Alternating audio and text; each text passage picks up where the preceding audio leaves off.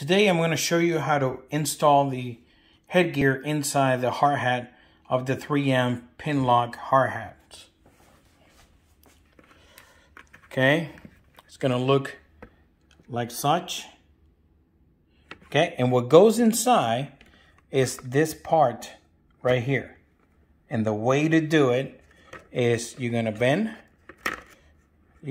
it from the outside to the inside. Okay, and then you're going to go ahead and put that part right there like such.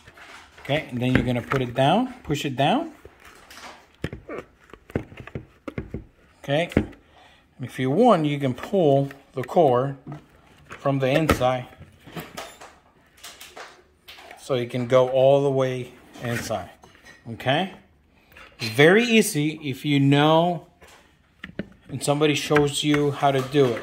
A lot of videos in YouTube, they do not show you the proper way. So go like that. You turn it from the outside, the inside, and then you go into the plastic hole right here. And all you got to do after that is just push inside. And there you go. That's how you do it. Awesome.